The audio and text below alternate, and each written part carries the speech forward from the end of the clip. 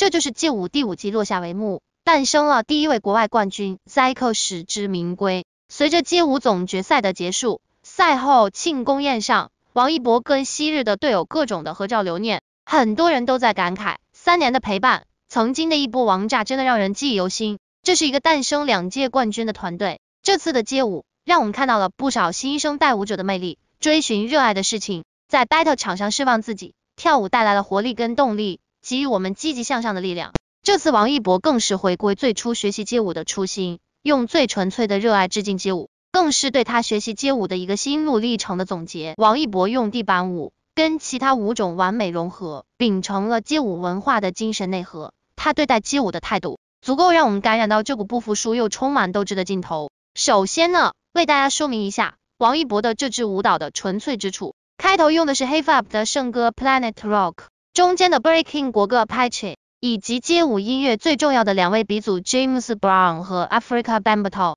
联手的 Unity， 代表最根本的街舞精神 Love and Peace。 其中王一博跳的地板动作更是致敬的是 Breaking 大神，从服饰到动作都1比1还原了一下。他在采访中也说，因为一部电影热烈，让他重回小时学习街舞的初心，所以这次他带着最纯粹的东西回来了。街舞的3季陪伴，终究有走到最后的一刻。街舞赛后，王一博依旧是那个小盲人，匆匆赶往下一个路口，继续开启他的路程。在这就是街舞的现场，我们看到了王一博昔日一波王炸的队友宠飞步步、冠军杨凯跟叶英，还有不少的大师团面孔。比赛结束后，昔日队友纷纷晒照留念，打卡区的王一博无疑成了大家合照的5A 级风景区，是不是有点小惊喜呢？不少人发文留念，王一博参加了3季街舞，跟步步、杨凯等人结下不了很深的感情。他们发文中处处都体现了不舍跟对王一博的认可。每年能够在一起相聚，以舞会友，因为热爱收获了这么多的友情，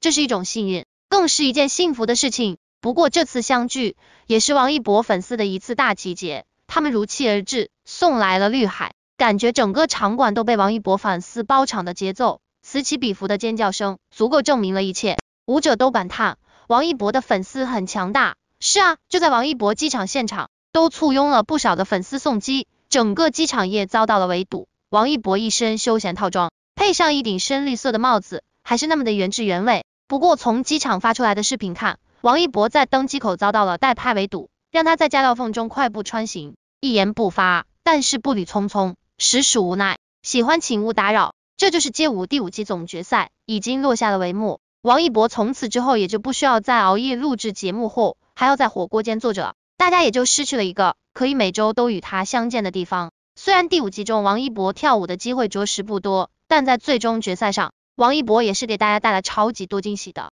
在参加这就是街舞第5季之前，王一博一直辗转于各大剧组，一直都是以其他人的身份在塑造不一样的人生。街舞的舞台的确是一个可以给他真正做自己的地方。同样是上班，王一博就是可以那么快乐。作为舞者兼爱豆，王一博在街舞的造型一直都是别具一格的，他在一众舞者之中真的很耀眼。不仅仅指他的妆造，还有他自身的气质，不论是谁家的大牌，穿在他身上都丝毫没有任何违和感。在总决赛的舞台上，王一博3套礼服皆出自国际大牌，香奈儿一定在列，纪梵希全球首穿。他的时尚资源即使是在一个街舞比赛中依然可以被窥见。街舞总决赛结束了，舞者王一博已然会与大家道个别，短时间内王一博恐怕是不会出现在大众眼前了，大家还正在全网欣赏王一博的帅照呢，谁曾想到下一秒就被王一博的李默刷屏了。10月31日，王一博我的朋友就要上线了，他饰演的人物叫做李默。说实话，在看到李默的一瞬间，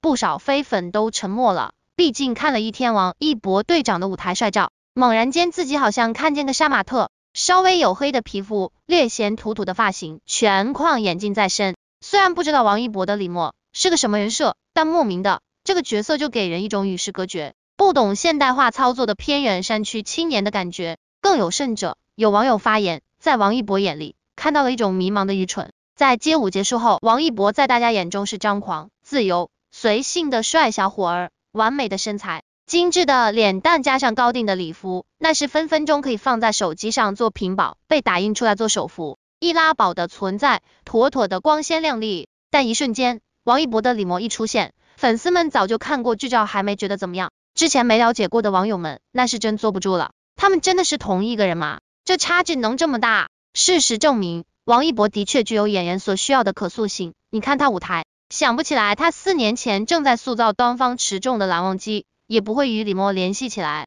李默拍摄时间大抵是在今年8月份，那时候《冰与火》刚刚开播，打了所有人一个措手不及。王一博当时的路透就是李默好像去挖矿了一样，黑黑的。也就是说，李默的塑造与街舞的录制其实是同一时间进行的。用一人千面来形容王一博其实还是比较准确的，他的确有着很多面，塑造性极高。至此，街舞的王一博队长跟大家说再见了。下面迎面走来的是我的朋友李默，不知道他会给大家带来怎么样的惊喜呢？现在有不少年轻的明星都在寻求事业上的转型，这些作品也被当作明星们转变的跳板，而剧方也非常欢迎这些明星的加入，看起来可以为作品增添更高的人气，这对于作品来说也是好处多多的。最近周迅和王一博合作的电影短片要上映，两个人合作的这个短片是著名电影节的宣传短片，能够邀请到周迅来出演，足以可见这个电影节的分量，而王一博的加入无疑能够吸引更多年轻人的关注。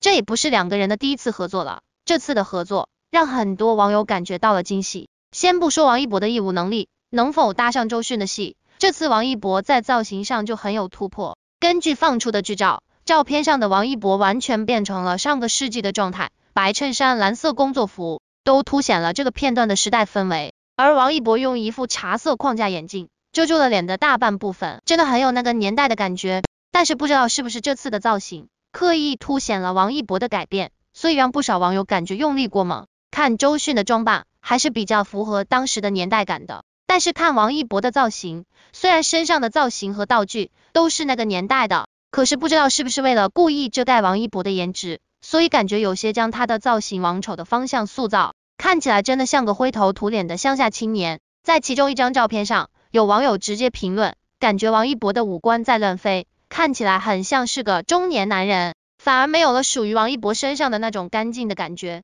如果角色设定真的是想要塑造一个中年人，那么身上的年龄感应该也不会是在这个方向上努力的吧。不过话说回来，这跟王一博之前的造型真的相差很大，可以说是天翻地覆。之前王一博参加的舞蹈综艺刚结束，在节目上的王一博整个人都是闪闪发光的，造型也是很时尚，现在突然变成这样，也能够看到王一博的努力，但是也看到了王一博在身材管理上的问题。之前王一博发福的时候，虽然粉丝们在尽力修照片了，但是还是能够看出王一博比之前胖了不少。现在虽然瘦了一点了，但是一穿上这个年代的衣服，王一博身上的一些缺点就被展示出来了。其中有一张动态图，不知道是因为角度问题还是造型问题，显得王一博整个脸都肿了不少。也许这也是王一博对过去的一种突破，可是只有在造型上的突破显然还是不够的。虽然之前王一博搭档了不少的老演员，这次搭档的周迅演技也是相当好，但是对比起来，王一博还是要努力提升自己的业务水平。